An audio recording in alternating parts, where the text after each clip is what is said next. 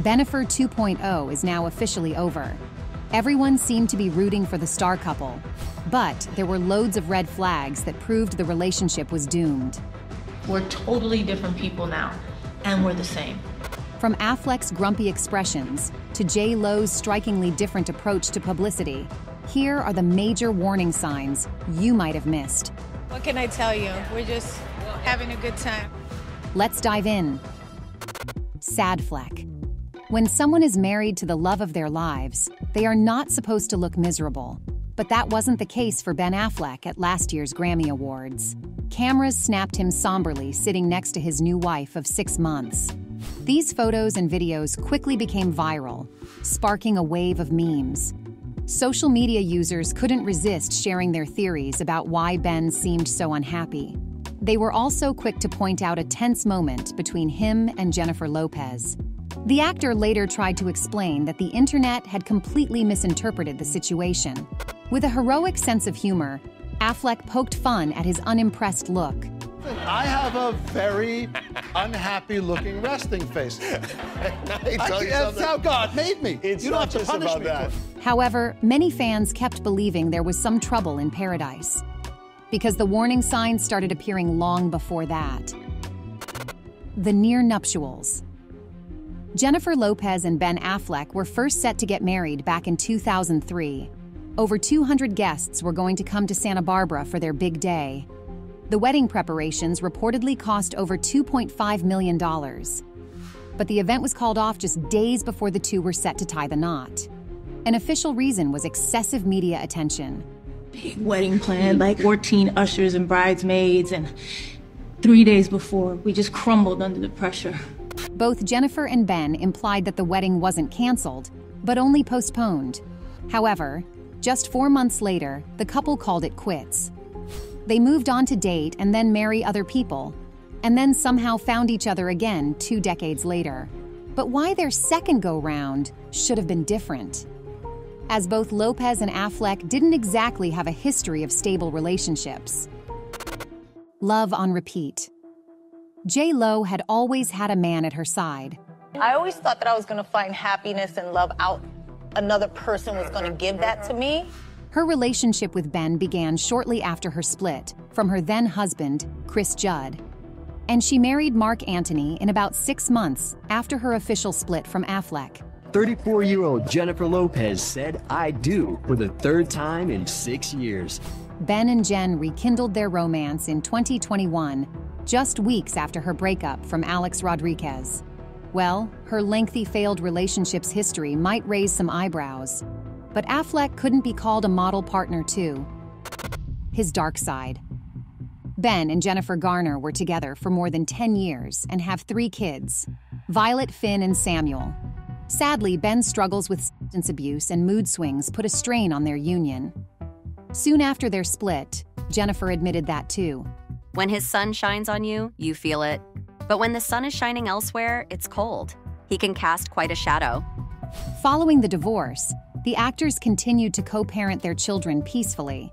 However, in a 2021 interview, Affleck shockingly blamed his troubles with alcohol on his marriage with Garner.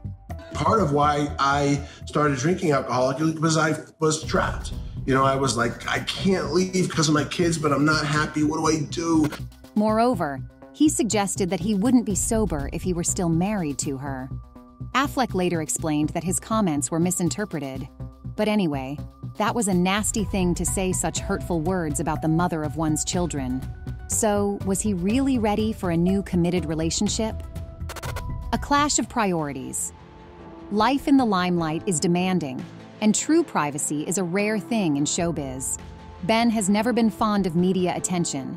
His longtime friend and colleague Matt Damon confirmed that in a conversation with Casey, Affleck's brother. I can't imagine living under that kind of scrutiny and it's been like that for 25 years. And we've had parallel careers in a lot of ways. And so I'm fortunate to have been kind of excused from that part of. However, J.Lo has always embraced her celebrity status. Ben visibly struggled with her desire to publicize their relationship. He even admitted that in her documentary. Getting back together, The only thing Affleck didn't want was a relationship on social media. But things that are private, I had always felt, are sacred and special because, in part, they're private. Lopez seemed to appreciate her fiancé's support and acknowledged all his efforts. I don't think he's very comfortable with me doing all of this, but he loves me, he knows I'm an artist, and he's gonna support me in every way he can. But that doesn't mean he's, kind of comfortable being the muse. The performer also stressed how much more mature they had become.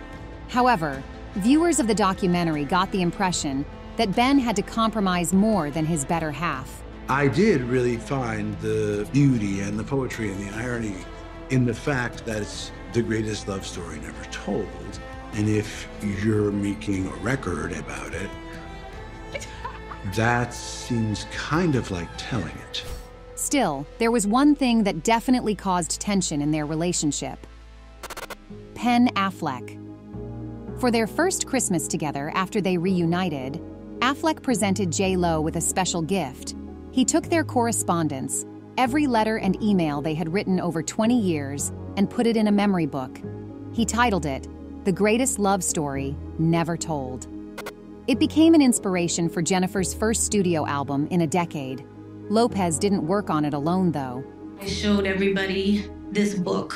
It became like our Bible, and we just left it there in the studio, and people would thumb through it. Ben was totally out of his comfort zone when he learned about that.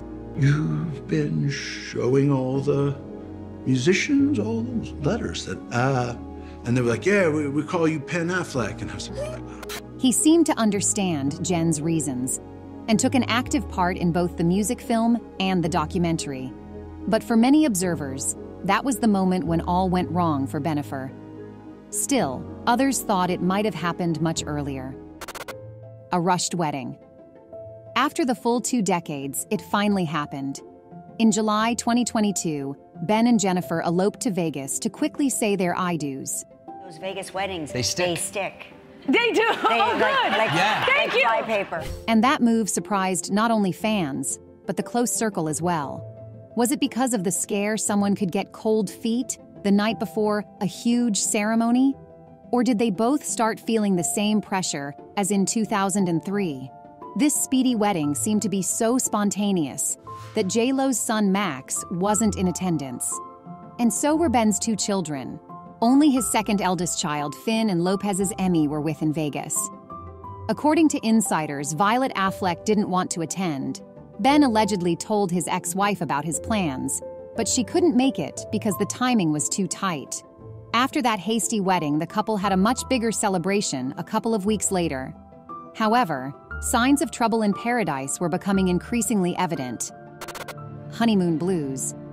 The couple's 2 honeymoons included numerous public outings packed with PDA and shopping. And of course, there were cameras capturing it all. An insider shared that Ben wasn't pleased about it. He was unhappy with paparazzi following them. She is an international superstar, and he acted like it came as a surprise that they would be followed around. The Afflecks appeared affectionate in front of the cameras. Behind the scenes, they would barely speak to each other during what was supposed to be the happiest time of their life. The whirlwind romance seemed to have fizzled out as soon as they got hitched. It was as if the newlyweds had no other goals as a couple. After returning from European getaway, Jennifer and Ben reportedly began living separate lives. A career divide. No one can deny that J.Lo is a workaholic with a constant stream of projects.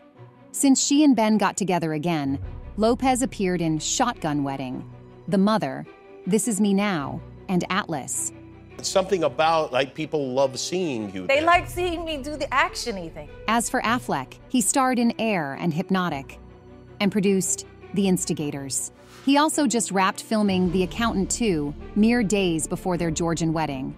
So most of the time, the two were on completely different pages. Additionally, Ben seemed to lose interest in supporting his wife's career.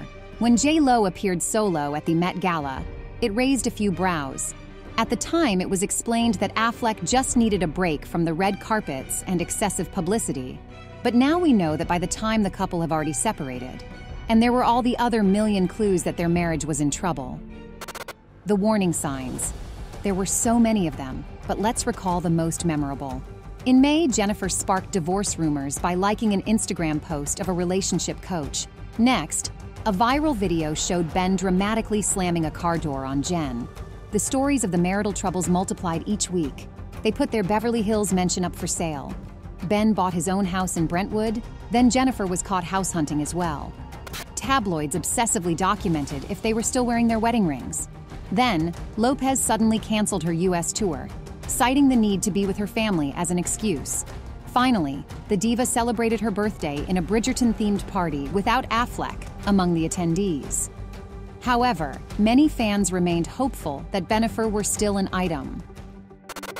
The inevitable. The actress and singer filed for divorce on August 20th. The symbolic date was chosen deliberately, as it marked the second anniversary of their lavish Georgian wedding.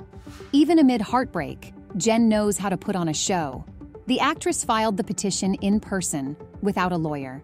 She also requested to change her name back to Bennifer Lynn Lopez from Bennifer Lynn Affleck. For better or worse, the fairy tale is now over.